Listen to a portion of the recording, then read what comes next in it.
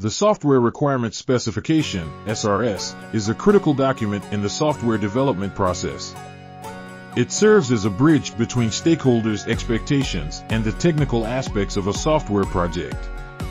This comprehensive overview explores the key components, importance, and best practices associated with SRS and software engineering. The Software Requirements Specification, SRS, is a detailed document that precisely defines the functional and non-functional requirements of a software system. It acts as a blueprint for the entire development team, providing a clear understanding of what needs to be developed and how the system should behave.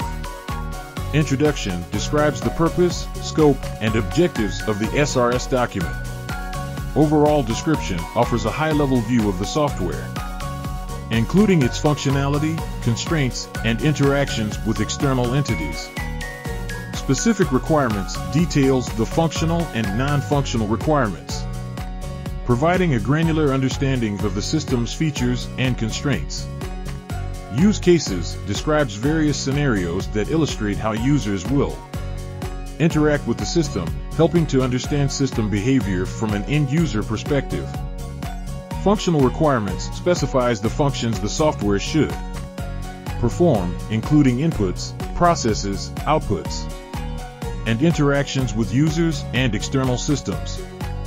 Non-functional requirements encompasses aspects like performance, security, usability, and reliability, defining how the system should behave rather than what it should do. Performance requirements details criteria related to response time, throughput, and resource utilization to ensure the system meets performance expectations. Design constraints outlines any limitations or restrictions on design choices, such as specific technologies, tools, or standards to be used. External interface requirements describes how the software will interact with external entities, including hardware, software, and users. Importance of SRS shared understanding ensures that all stakeholders have a common understanding of the software's functionality and constraints. Basis for development serves as a foundation for software development, guiding the design, coding, and testing phases. Scope management helps in defining and managing the project scope, preventing scope creep and ensuring project alignment with business goals. Basis for testing forms the basis for creating test cases, enabling comprehensive testing to ensure that the software meets specified requirements.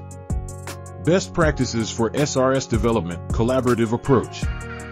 Involve all relevant stakeholders, including users, developers, and business analysts, in the creation and review of the SRS.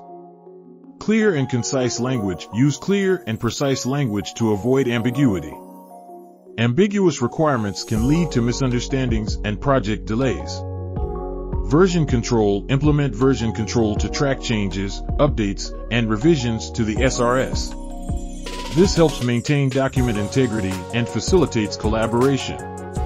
Traceability matrix. Establish traceability matrices to link requirements back to their sources, ensuring that each requirement is traceable throughout the development process. Validation and verification. Regularly validate the SRS with stakeholders to ensure alignment with evolving project needs. Verification involves checking that each requirement is well-defined and testable. The Software Requirements Specification is a fundamental document that lays the groundwork for successful software development.